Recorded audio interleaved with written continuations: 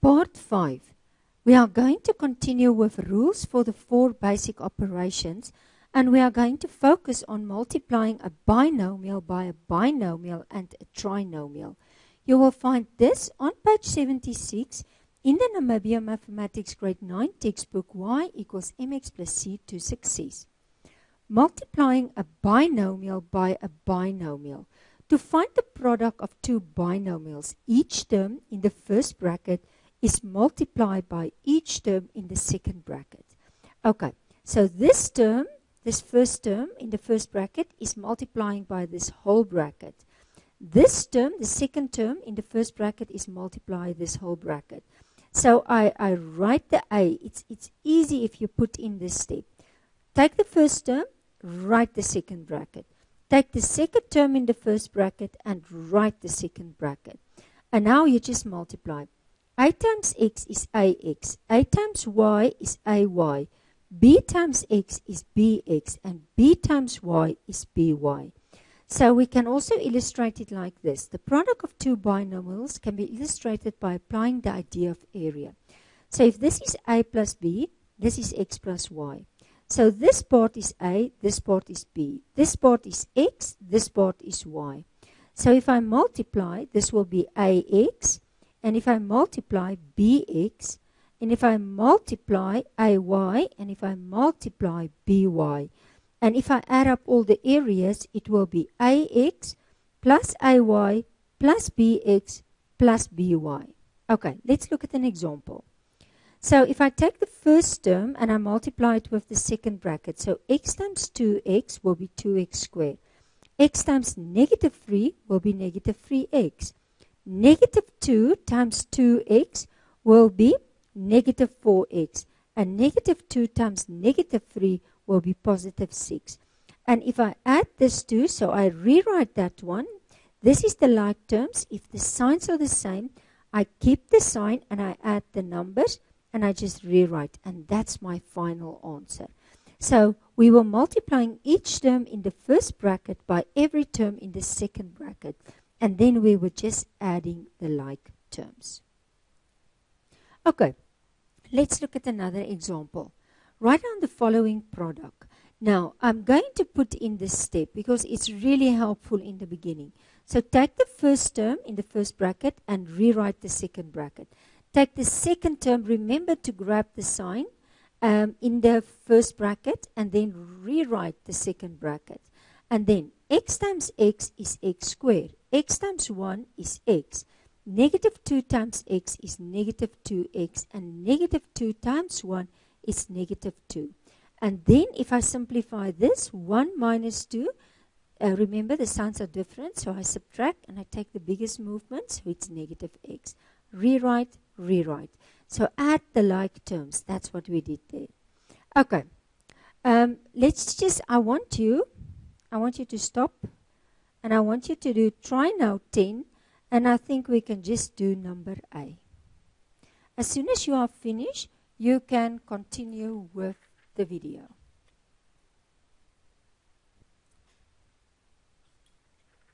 Okay, let's start. Try now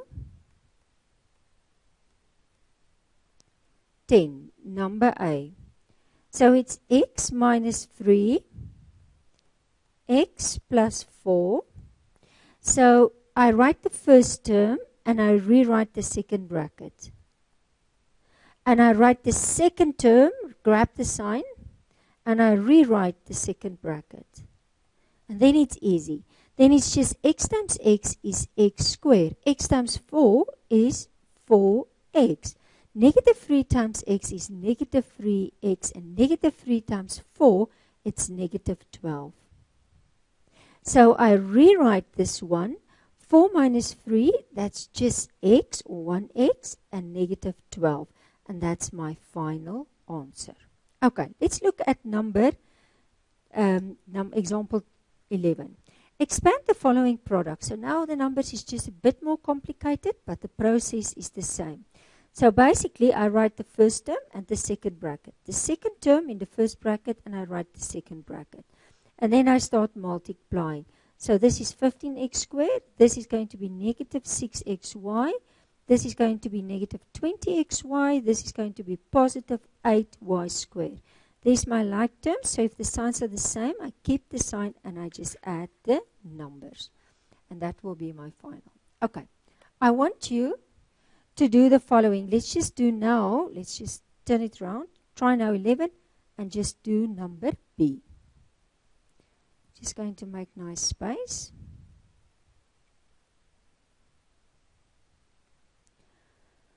Okay, let's start.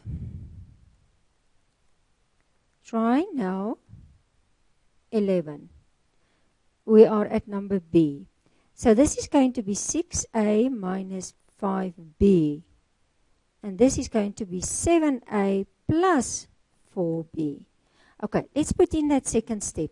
So the first term and the second bracket. And then the second term, but remember to grab the sign and the second bracket.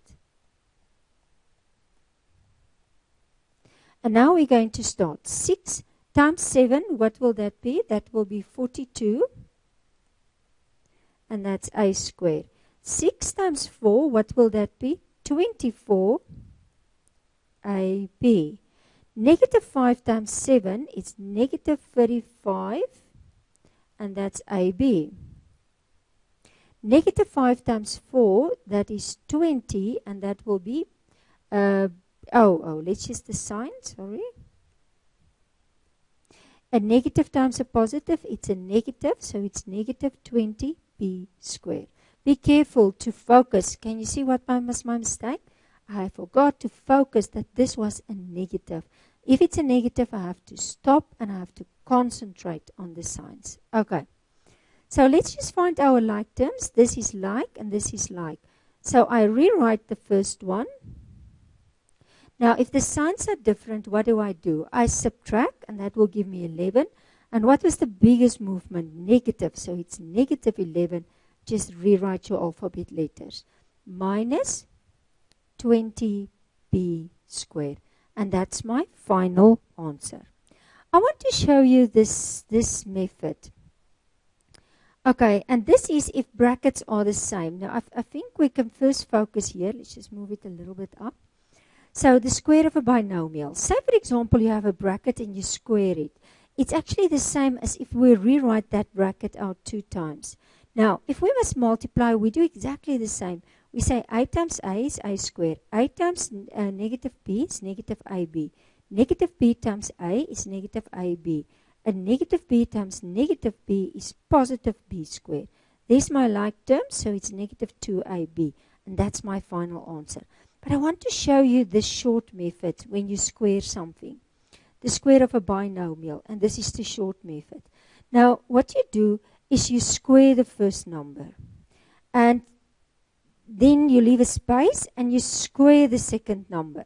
So this will be a squared and this will be b squared. Negative b times negative b. But now, to find this middle answer, you multiply these two with each other. So a multiply negative b, that will give me negative ab. And then you multiply it by 2, always by 2. So you multiply the two terms and then multiply 2. And that will give you negative 2ab.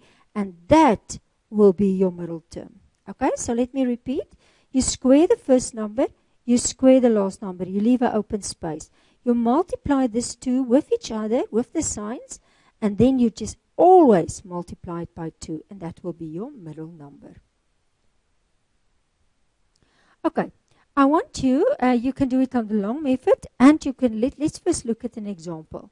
So in this one, we multiply, so that's 4k squared. We multiply.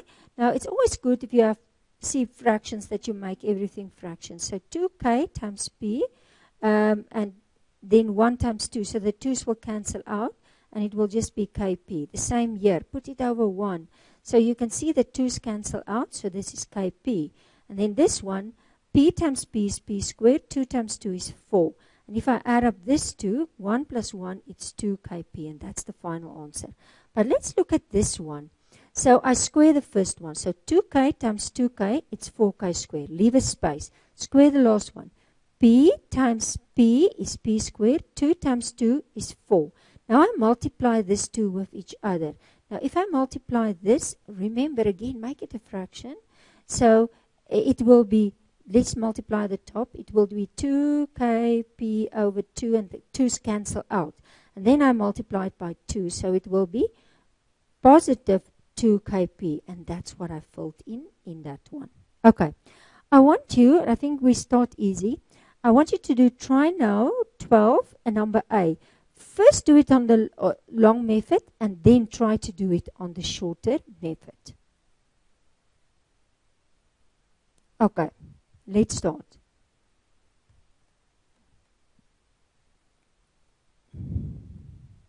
Try now 12. Okay, so if we look at the first one, this is going to be x plus 2y squared. Remember, never just square both terms. It's incorrect. There is a middle term. So first, let's try to do the long way. The long way is to write out the brackets. And I write out the brackets how many times? 2 times. Okay, and now I say x times x, x squared. X times this one, it will be 2xy. This times this, it will be 2xy. 2 times 2, what will that be? 4, and y times y is y squared. This is like, so what will it be? X squared plus 4xy plus 4y squared. Okay, now let's try it on the other method, and let's just go through the process. Okay, so square the first number, that's x squared. Square the last number, 2y times 2y, that will be positive 4y squared. Leave a space. Now multiply this 2 with each other. So x times 2y, that will be 2xy, and then always multiply by 2. So that will be 4xy, and that's exactly as what I got there. So you can do any of the two methods.